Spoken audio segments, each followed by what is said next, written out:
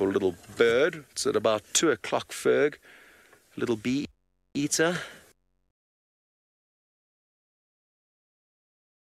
Look at that.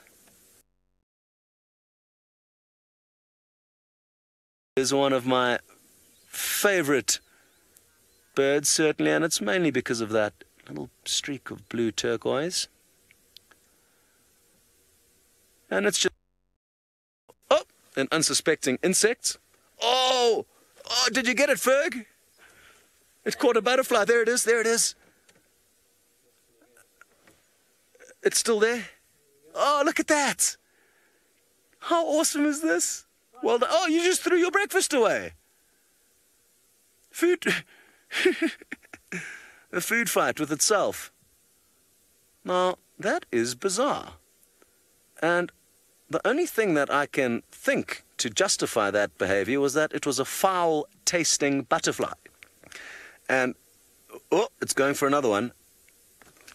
I've lost track of it. Oh, it missed. It's back on the same perch.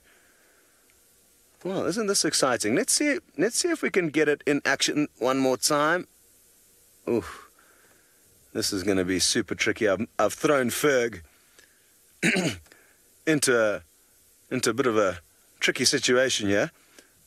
But let's see now. If he zooms out like he has, he's now a little bit more ready to stay on it. Let's see if we can't see one more aerial attack.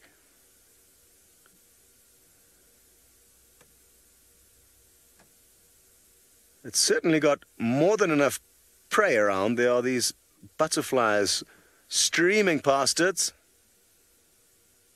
Another miss. Oh no, it got something smaller there. And it gobbled it up. So obviously that was something a little bit more tasty.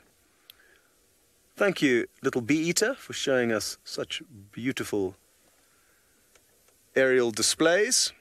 Okay, we're going to continue down this riverbed. Hopefully the lions will poke their heads out. But in the meantime, you're going to head up to the migration control with Mr. Henry, where he is going to be able to explain a little bit more about the lion dynamics.